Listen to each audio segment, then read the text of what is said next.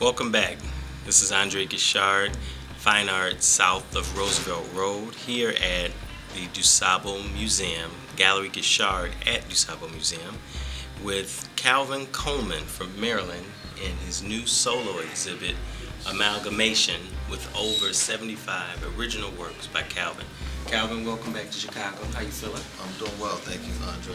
Thanks for having me. So what do you want to tell our viewers about this show, why this is a must-see in terms of the exhibit, coming out to see the exhibit, and why it's important that they take some time and set aside some time to come and see your work? Absolutely. Amalgamation was thought of because what I have here is a great amount of works, and each work is definitely dealing with different styles that I have. And with all those works put together, it actually brings about the work as one. So therefore, with the 75 works we have on display, the viewer will be able to see many styles, like I said before, variations of my work, and therefore we came up with Amalgamation as the title for the show. You've been painting how long now, Calvin? I've been painting actually since 1989. Started in 1989 as a hobby, which actually turned into a passion, which turned into a business, which basically turned into my livelihood.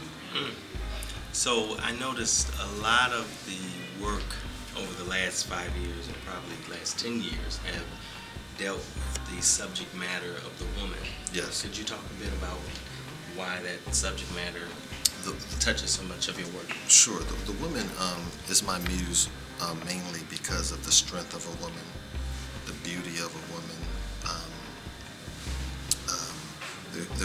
They basically are the backbone, I believe, of a man. So a lot of my work has women in them, and I just try to acknowledge them through my paintings.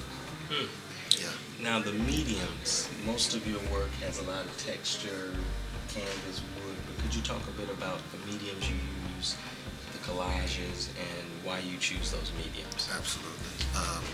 I use a lot of multimedia in my work. Textiles, fabrics, compounds, wood, and the reason why I do that is because I love texture, and texture adds a different characteristic to my art. And when I do that, it helps my art pop off the canvas more or less. So it gives it a good look. So I noticed Bible verses in some of your works. Why the collage with the Bible verse versus any magazine or anything else? I noticed that you do focus on scripture.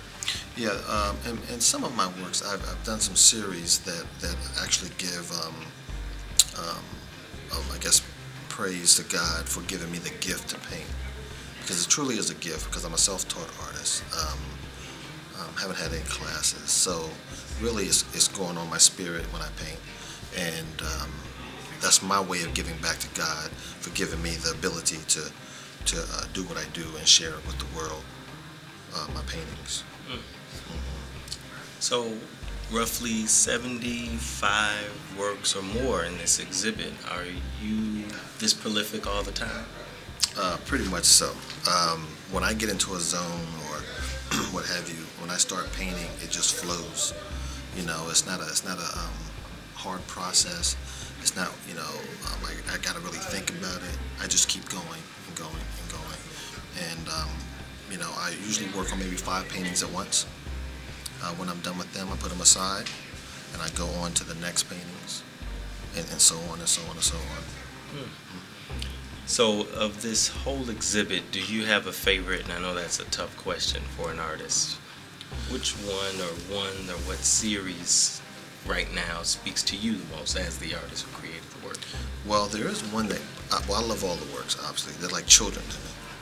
However, there is one that kind of touches me more so than any other, is the painting called For the Next Generation, which is really about ovarian cancer.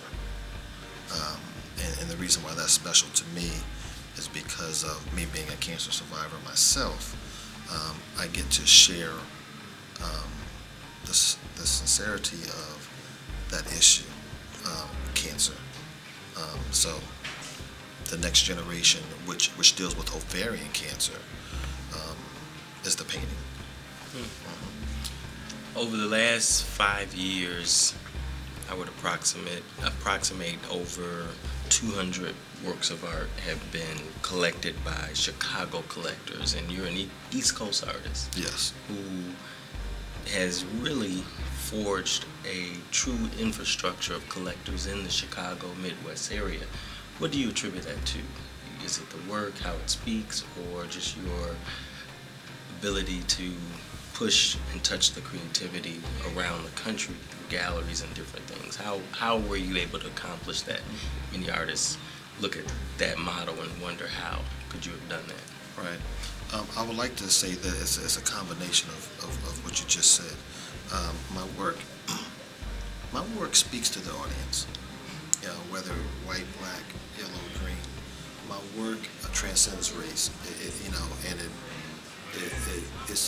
it speaks volume, and it speaks about who I am and my character, my spirit, and I think people feel that when they see my work.